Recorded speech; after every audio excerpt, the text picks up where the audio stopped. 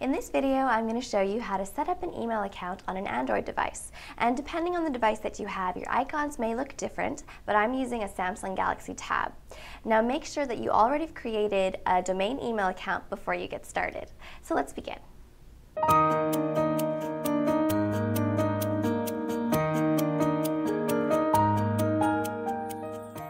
Alright, so to start, find your email icon.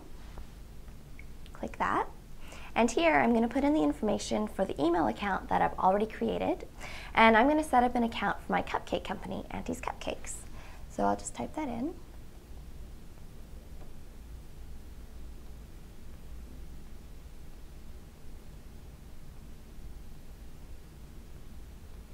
And I'll type in the password that goes along with that email. And so now I'm going to choose Manual Setup. When I'm done that, and I'm going to create an IMAP account.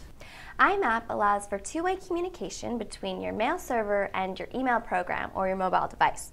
So for example, if you made a change in your email program, such as marking or deleting an email, that change will also be made in your mail server. So here, we're going to input our information. So the username is the same as your email address. So I'll just finish typing that out.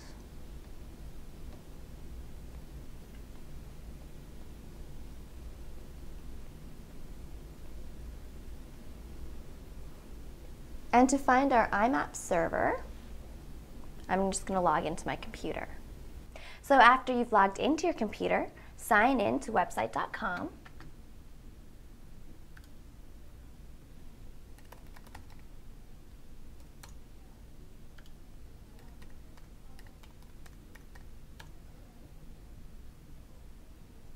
And click Manage Email.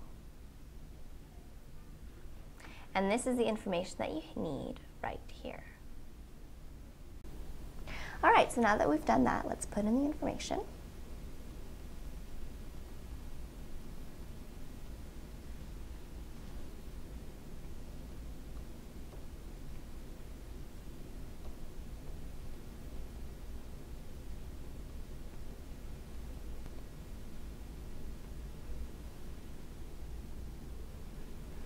And for security, we're going to choose SSL. So now data can be transmitted in encrypted form over the internet. And we're just going to leave the port as is. Click Next.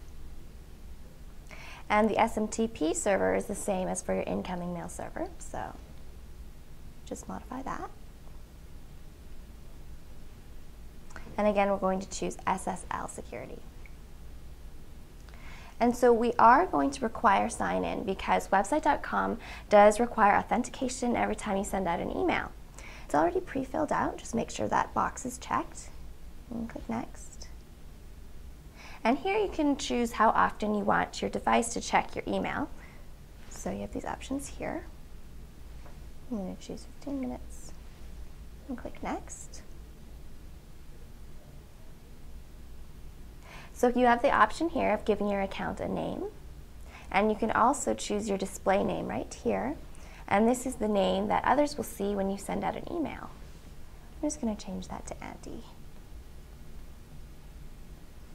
And now I'm done. So here's my account.